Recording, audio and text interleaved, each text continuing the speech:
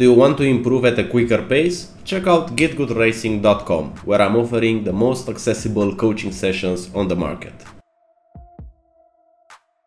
Now for the track guide. For turn 1, you don't want to brake on this left curb because it's gonna unsettle the car. You're gonna brake heavy here, and it's the advantage that you gain by opening up. It's offset by not braking efficiently. So avoid braking on this curb, at least with a fixed setup. Brake on the white line, and I use as a reference for braking this orange box on the left. I'm braking to 100%, and it's important to release the brakes quickly into this corner because you don't want to lock the fronts. You really want to nail the apex, since it's important to have a good exit out of this complex of corners. The next corner is almost flat, so keeping the momentum going, keeping a good exit is always gonna be better than gaining a bit on entry. So it's all about the exit, it's all about getting close to this yellow sausage curb. And to do that, notice that I'm braking hard, I'm braking quickly to 100%, and you must reach this 100% in order to brake efficiently, and then trailing. So this corner has 2 stages of braking. The first one is just to slow down the car. The second one is more to have more weight to the front tires to make the car point, and you're gonna apex at this yellow sausage curb. You want to be as close as you can to it without touching it, and even before going past it, you see I'm on throttle right now. So you're gonna push the throttle and you're gonna cut this curb. Whenever you're cutting this curb, do a little bit of lift in throttle, otherwise the car is gonna spin. So doing the lift, now it's full throttle in 5th gear, and what I'm doing is I'm keeping it quickly in 5th for a brief moment of time. But when I feel the rear is gonna snap, because you're gonna feel in this corner, is in this long right-hander, fighting the rear tires. So when you feel the rear is almost about to snap, or whenever you're hearing with the sound the tires too much, do this lift and then be back on throttle. You're gonna get pushed wide, but it's fine because you're gonna carry a lot of speed. For the next corner, brake while using all this curb. This is different than turn 1 because right now this is not a heavy braking zone, so you can still brake on this curb without losing brake performance. It's important to open up the corner and to use the drain as a reference. You want to have the antenna on the drain in this corner, and it's a spike in the brakes and a long trail, and then going on throttle. You want to trail more because the later you're gonna apex, the better it's gonna be, because otherwise it's gonna get pushed too far on the exit. So building up the throttle right now, I want to be on exit at this curb. Excuse me.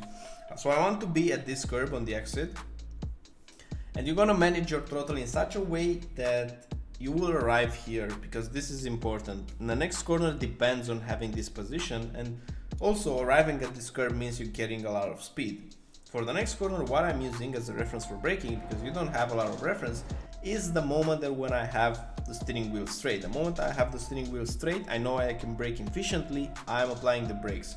I don't have any brake marker. I think this is the best brake marker that you can have, because it's always going to be consistent, since your racing line implies arriving at this curve with full throttle, and always being at full throttle here, you'll arrive at this curve in the same time. So it's always gonna be the same. You're gonna brake quite hard initially, but it's important to drop the brakes quickly, because you're going right now, so you're having quite an angle going downwards and turning. The left front is gonna lock. It's gonna lock up. So you want to avoid locking up the left front in this case, and you can only do this by dropping the brakes. So in this corner, imagine that you don't trail brake, so dropping it sharply, it's okay to drop it like this. You're gonna cut this a bit of curb and then be back on throttle, building up the throttle and using all this exit. For the next corner, I'm braking at the beginning of this curb, and notice that I'm also using this curb to open up. So put your right tires on this curb while turning, dabbing the brake, and then back on throttle. And at this point, your whole focus is avoiding this yellow sausage curb. But instead of adding a lot of steering angle right here, because you can possibly spin if you do it or you will scrap speed, do it from the throttle pedal. So right now I'm doing a lift and then back on throttle. This right-hander is very fast. I'm using as a reference this curb, and notice that I'm braking like 3% right now while turning. So it's a lift, less than 5% braking, getting as close as you can to this yellow curb without touching it, and then back on throttle. Minimizing the lift is gonna be key here. But for the next corner, heavy braking zone, I'm using as a reference for braking this white pole. So before the 50, I'm braking, in reality I'm braking in between 50 and the white pole, but I'm looking at the white pole when doing so. And again, it's a fast, heavy braking zone. You're gonna slam the brakes, holding it to 100 and then dropping it quickly so you won't lock up, and then connecting it with the throttle.